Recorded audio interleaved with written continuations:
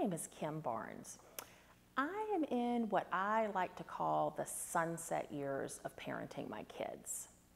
My husband Lee and I have 4 children that are 23, 20, 18, and 15 years old. 2 of them live on their own in different cities. 1 is in college and 1 is in high school and still at home. My kids are very, very different from each other. They have different personalities, different expressions of their faith or lack thereof, different paths that life has taken them. They all grew up in the same house with the same mom and dad, but they are each very unique individuals. I don't think any of them would have been naturally drawn to each other out in the world. I don't think they would have sat together at lunch in the school cafeteria. But they have beautiful relationships with each other, lifelong bonds that have extended beyond the 4 walls of our house. Now, I'll be honest, I do think we got a little lucky. We have been through some tough things in our family, but my kids are really good people. I also think that we learned some things as we parented. And as I reflect back, there are some things we did that I'm glad we did it that way. And there are some things that, given the chance, I would probably do it a little differently. But through it all, we emphasized relationship over everything else. And my kids really do actually like each other. Now, I want to share some of the things that we learned, and not all of them are going to work for your family, and that's okay, because each family is different. But I do hope that all of these ideas can spur some thought and conversation about what may work in your family to encourage positive relationships with each other, especially among siblings. First, create family traditions. Share experiences that bond you together. When your kids look back at their childhood and their time in your home, one of the first things that's going to come to their mind are family traditions. Linked to these memories will be that they shared these traditions with the other people that lived in the house with them. Traditions are instant connectors and bonders. They can be big things like Christmas. We have traditions from December 23rd all the way through December 26th, all day long. But they can also be little things like family dinners. We ate dinner together almost every night. Some nights we had to eat at 5 p.m., other nights at 9 p.m. due to schedules where people going different directions. But it was a priority to us because it was when we connected. They can also be kid-created traditions. My kids love to take slushy runs together. So now whenever all 4 of them are home, they do it. It might be at 10 a.m. or 10 p.m., but it's a priority to them and they make it happen. We had campouts every Friday night. Everyone piled in our room. We had a TV in our room at the time. They'd get comfy and we'd watch a show or a movie together. The kids each had their own spots that they claimed, and we had a big sleepover in our room on Friday nights. And now as the kids got older and bigger, we spread out. And we weren't all necessarily in the same room on Friday nights for camp out, but if the kids were home and we were available, we still had camp out on Friday nights. What matters is that you are creating intrinsic bonds among your kids that will continue not just while they're in the house, but also continue after they leave. You also want to have fun together. Learn to enjoy being around each other. Now, the important word here is learn. It's not necessarily going to be natural all of the time. In our house, my kids were pretty much forced to be friends with each other. I told them continually that they had 3 best friends and they all lived in the house with them. Every single day after school, they would have a snack and then they'd go outside to play with each other. Now, after playing with each other for a little while, they could venture out and go play with other kids in the neighborhood, but not until they had spent a little time together with each other. Some days, they ended up getting involved in something and continuing to play with each other for the rest of the afternoon instead of heading out into the neighborhood. But other days, they played with each other for a few minutes and then went out and joined up with some other friends in the neighborhood. Either way, they were learning to have fun together. We also occasionally have family nights, and the kids got to take turns planning the activities for our family nights. Now, some of these could be a little brutal. One of my children was particularly fond of making up very long, very complicated games for us to play. Now, not super enjoyable, but we always ended up laughing and we'd go along with it because you know what? We wouldn't have to do it again the next family night because it would be someone else's turn to decide what we would do that night. Over quarantine, those long days of quarantine, we started eating dinner outside every evening.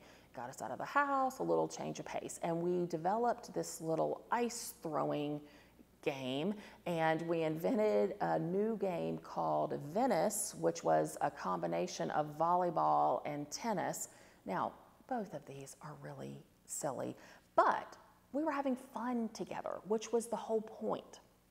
Vacations are crucial times for having fun together away from normal life. It could be a big trip like Disney or the beach or the mountains, or as simple as going to visit a family member, but all of it is time spent together. Encourage their fun with each other. Remind them of the things that they do actually have in common with each other.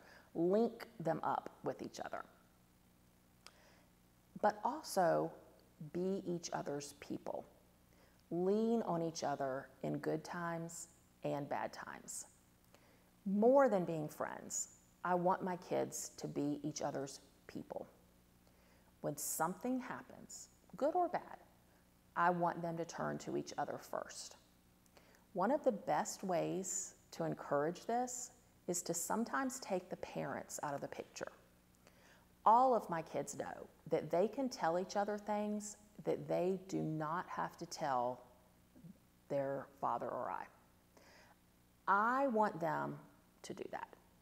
Whether it's about a boy, a party that's coming up, a teacher they don't like, a friend that's being unkind, unless someone is going to get hurt,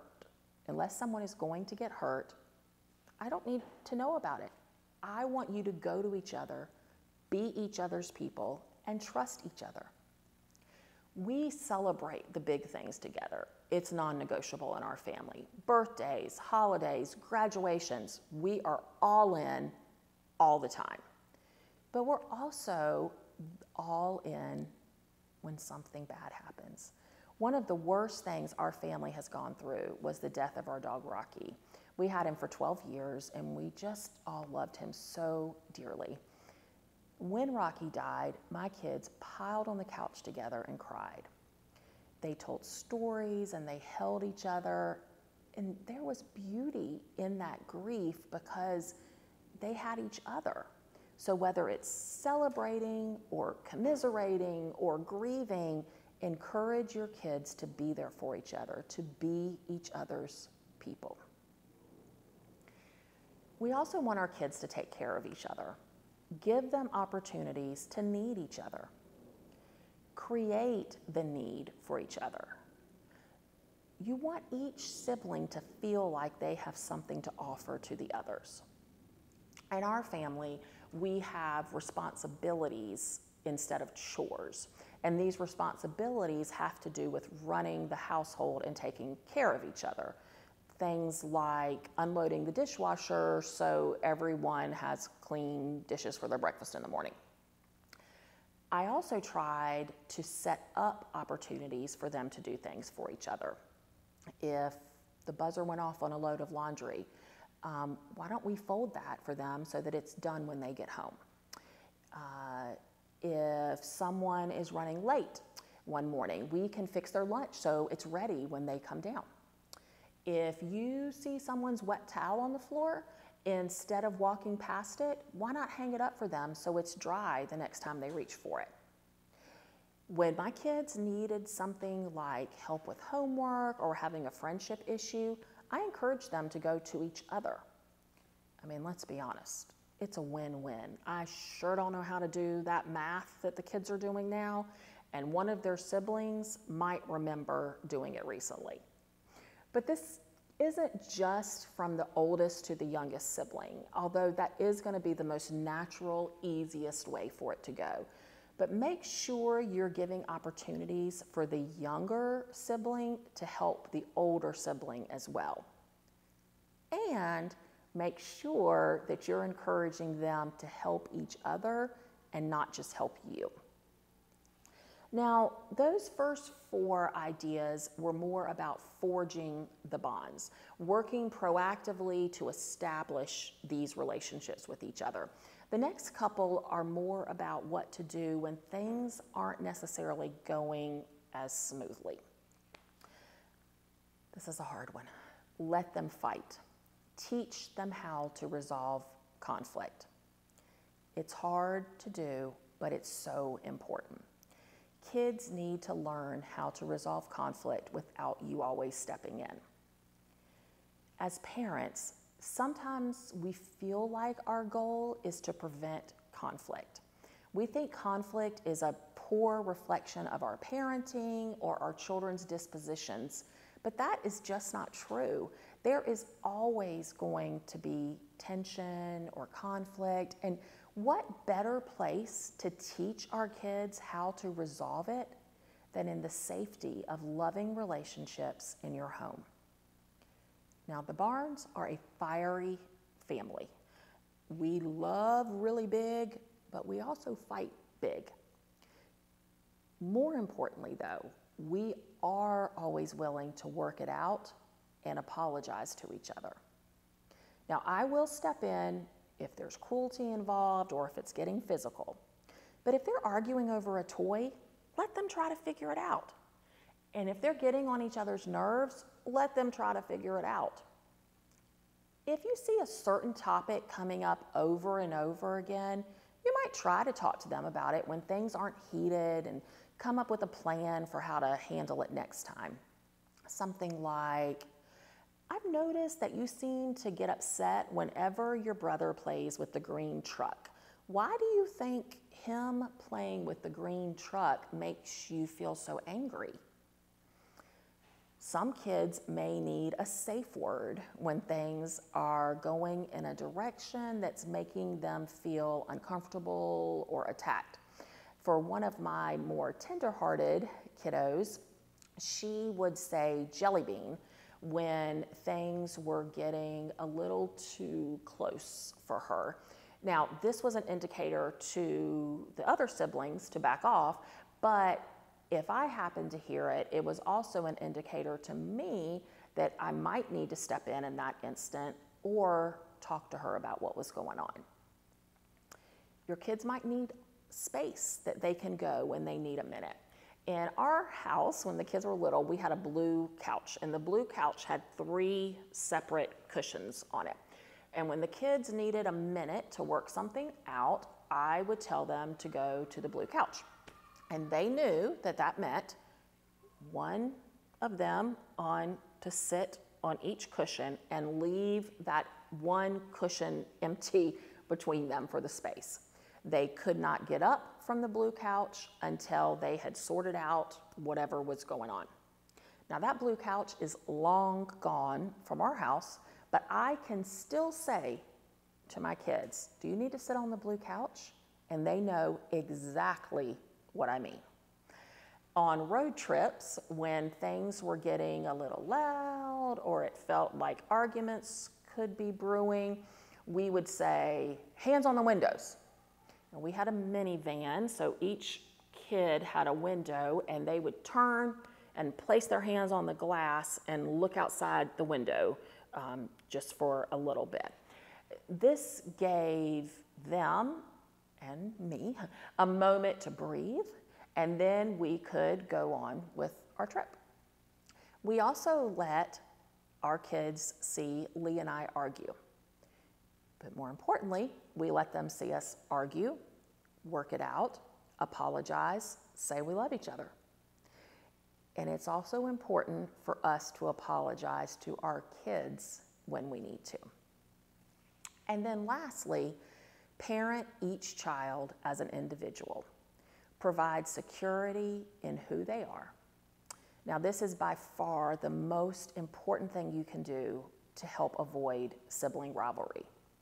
You cannot group parent. It's just not fair. Of course, you can have house rules that everyone needs to abide by. But God created each one of our kids differently, and so they have to be parented differently. As long as you were honest and upfront about this, they'll handle it fine. Not everyone is wired to get the same grades as the other, but everyone can try their personal best. Not everyone needs the same amount of sleep each night.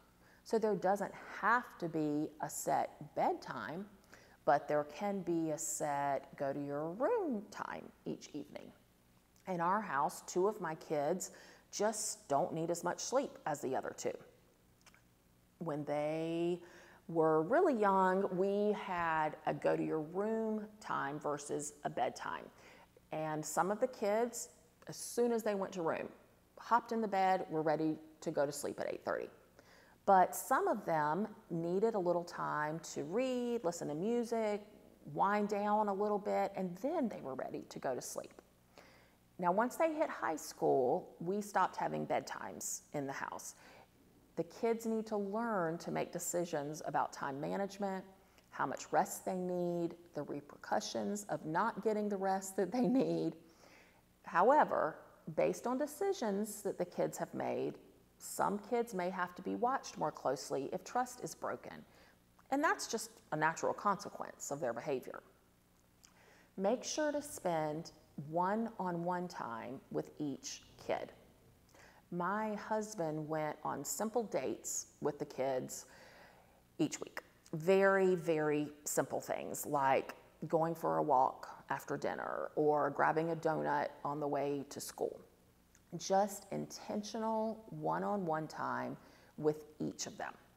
Now, I didn't go on dates with them, but I would grab a particular 1 or 2 of them to help me with a task or run an errand with me.